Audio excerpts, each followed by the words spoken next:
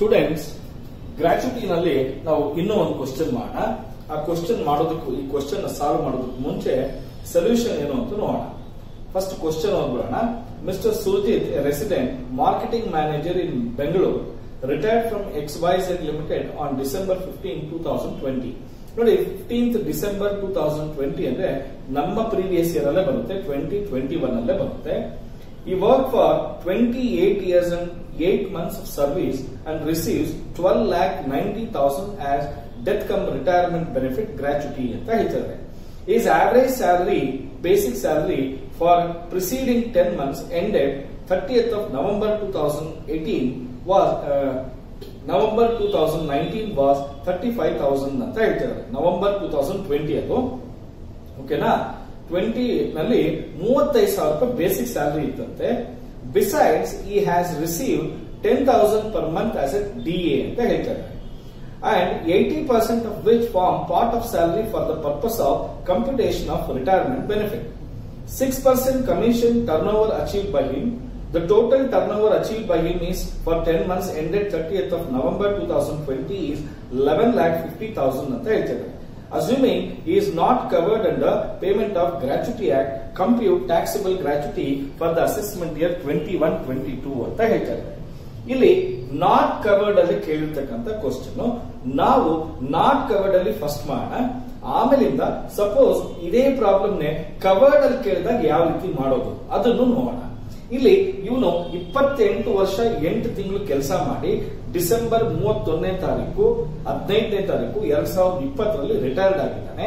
ಇವನಿಗೆ ಟೋಟಲ್ ಆಗಿ 12,90,000 ರೂಪೀಸ್ ಅಷ್ಟು ಏನ್ ಕೊಡ್ತಾ ಇದ್ದಾರೆ, ಗ್ರಾಚ್ಯುಟಿ ಬರ್ತಾ ಇದೆ. ಹಾಗಾದ್ರೆ computation of taxable gratuity not covered ಅಲ್ಲಿ ರೂಲ್ಸ್ ಪ್ರಕಾರ ಮಾಡ್ತಾ ಇದ್ದೀನಿ ನೋಡಿ. ಆಕ್ಚುಯಲ್ ಗ್ರಾಚ್ಯುಟಿ ರಿಸೀವ್ಡ್ ಮತ್ತೆ exempted least of the following. Actual gratuity is 12,90,000 and ಎರಡನೇ ಪಾಯಿಂಟ್ ಮ್ಯಾಕ್ಸಿಮಮ್ ಲಿಮಿಟ್ 20 lakhs ಅಂತ ಇದೆ, 20 lakhs ಅಂತ ಹಾಕೊಂಡಿದ್ದೀನಿ. ಮೂರನೇ ಪಾಯಿಂಟ್ ಮಾಡಬೇಕಾದ್ರೆ ಆವರೇಜ್ ಸ್ಯಾಲರಿ ಆಫ್ 10 months. ನೋಡಿ, ಸ್ಯಾಲರಿ ಅಂದ್ರೆ ಏನು, ಇವನ್ಗೆ ಸ್ಯಾಲರಿ ಏನ್ ಬರುತ್ತೆ ಅಂತ ಹೇಳಿದ್ರೆ salary basic salary DA ಎಂತದಾಗಿರ್ಬೇಕು, retirement benefit ಅಲ್ಲಿ ಬರ್ತಾ ಇರಬೇಕು. ಹಾಗೆ ಕಮಿಷನ್ ಎಂತ ಕಮಿಷನ್ ಆಗಿರ್ಬೇಕಂತೆ, ಸೇಲ್ಸ್ ಮೇಲೆ commission ಆಗಿರ್ಬೇಕಂತೆ. On sale, percentage on sales ಅಂತ ಹೇಳಿದ್ದಾರೆ. ಇವನಿಗೆ ಬೇಸಿಕ್ ಸ್ಯಾಲರಿ ಒಂದು ತಿಂಗಳಿಗೆ 35,000 ಬರ್ತಾ ಇತ್ತಂತೆ, ಓಕೆನಾ.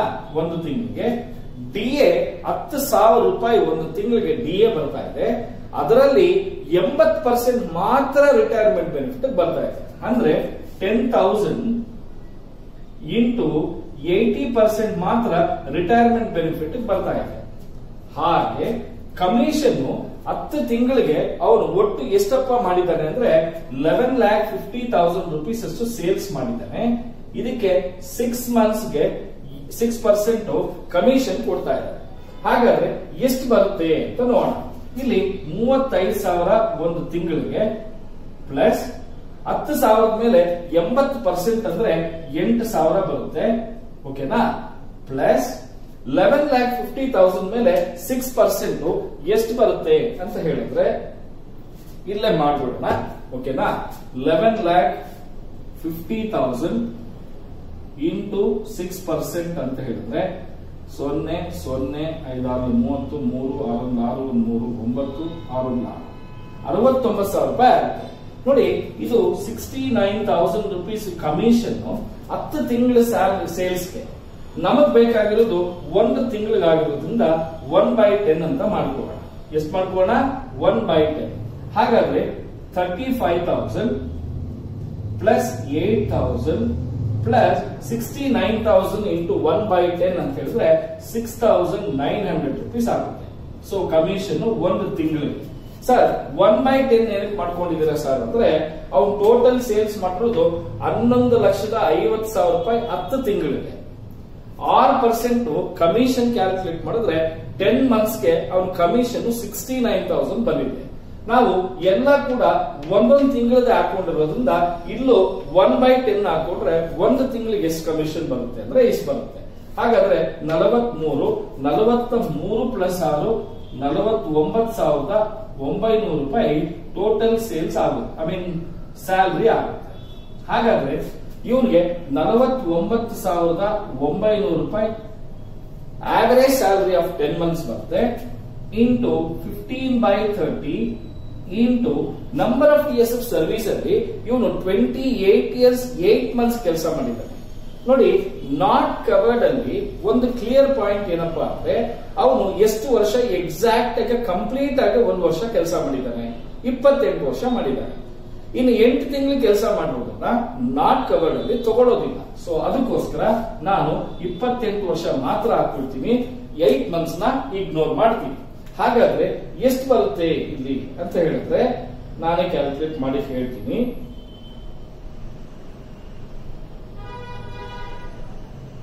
ನೋಡಿ, 49,900 divided by 2 into 28, 6,98,600 ಬರ್ತಾ ಇದೆ. 6,98,600.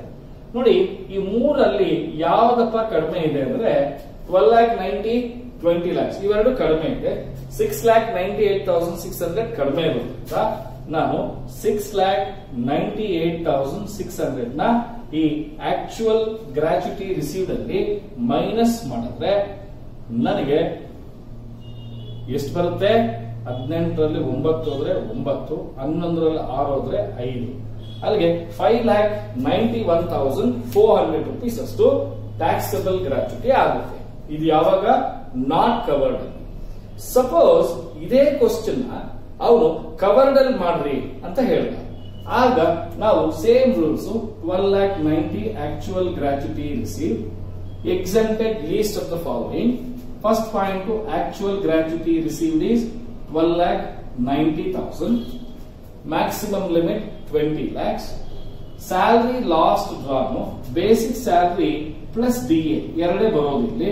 ಬೇಸಿಕ್ ಸ್ಯಾಲರಿ 35,000 ಬರುತ್ತೆ, DA ಫುಲ್ 10,000 ತಗೊಳ್ತೀವಿ, ಯಾವುದೇ ಕಾರಣಕ್ಕೂ ಕಮಿಷನ್ ತಗೊಳ್ಳಲ್ಲ.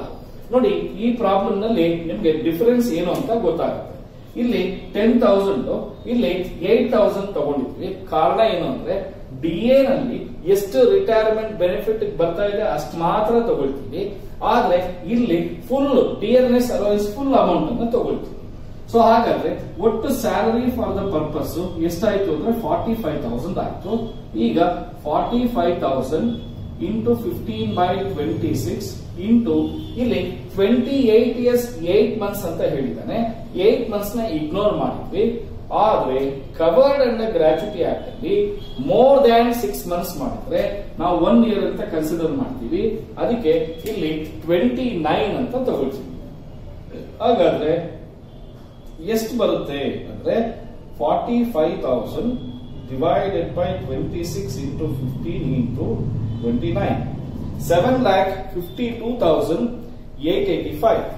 7,52,885. ಈಗ ಈ ಮೂರು ಅಮೌಂಟ್ ಅಲ್ಲಿ ಯಾವ್ದು ಕಡಿಮೆ ಇದೆಯಪ್ಪ ಅಂದ್ರೆ 7,52,885 ಕಡಿಮೆ ಬರ್ತಾ ಇದೆ. ಅದಕ್ಕೆ 7,52,885 ಈ 12,90,000 ನಲ್ಲಿ ಮೈನಸ್ ಮಾಡಿದ್ರೆ ನಮಗೆ 1, 1, 9ರಲ್ಲಿ 2 ಹೋದ್ರೆ 7, 8ರಲ್ಲಿ 5 ಹೋದ್ರೆ 3, 12ರಲ್ಲಿ 7 ಹೋದ್ರೆ 5, ಅಲ್ಲಿಗೆ 5,37,115 rupees ಬರ್ತಾ ಇದೆ. ಈ ಕ್ವಶನ್ ಅಲ್ಲಿ, ಈ ಸೊಲ್ಯೂಷನ್ ಅಲ್ಲಿ ನಮಗೆ ಕ್ಲಿಯರ್ ಆಗಿ ಕವರ್ಡ್ಗೂ ನಾಟ್ ಕವರ್ಡ್ಗೂ ಯಾವ್ಯಾವ ಡಿಫರೆನ್ಸಸ್ ಬರುತ್ತೆ ಅಂತ ಹೇಳಿ ಪ್ರಾಬ್ಲಮ್ ಮುಖಾಂತರ ಕ್ಲಿಯರ್ ಆಗಿ ಅರ್ಥ ಮಾಡ್ಕೊಂಡಿದ್ದೀವಿ. ಓಕೆನಾ? ನೆಕ್ಸ್ಟ್ ಕ್ಲಾಸ್ ಅಲ್ಲಿ ಇನ್ನೂ ಒಂದು ಪ್ರಾಬ್ಲಮ್ ಮಾಡೋಣ. Thank you so much.